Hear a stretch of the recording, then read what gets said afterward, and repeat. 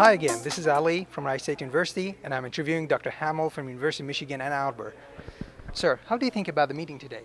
I thought it was really inspirational. It was a meeting primarily focused on fellows in training that were interested in cardiovascular aging and geriatric cardiology, which is a growing field right now, and it was really great to see all the sort of young rising stars in the field get together to talk about some of their ideas for how to move things forward.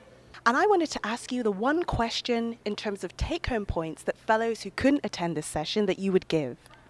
Well, the number of older adults is increasing dramatically over the course of everyone's career.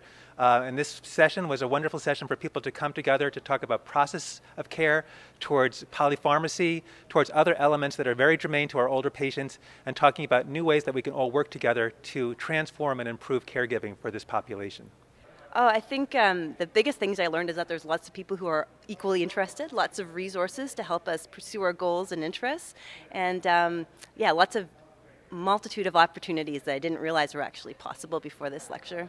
Great session, fantastic outcomes, and it was organized in a work task force group for the Geriatric Cardiology Fellows, the first time in history that it's ever happened, so that's just a fantastic historic opportunity. What do you think constitutes a good cardiology physician for the geriatric population? I think a geriatric cardiologist, number one, needs to be invested in treating patients who are of advanced age, but secondly, looking to do so in such a way as to use evidence-based medicine for guiding therapies, as well as taking into account patient preferences.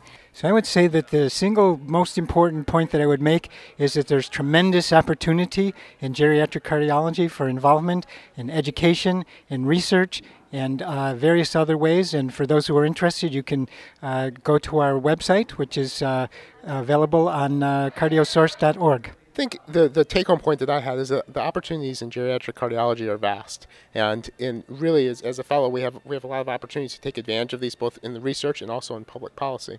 That's wonderful, both research and policy. That's great. So if you want to check out more videos, please go to www.youtube.com/FITsontheGO.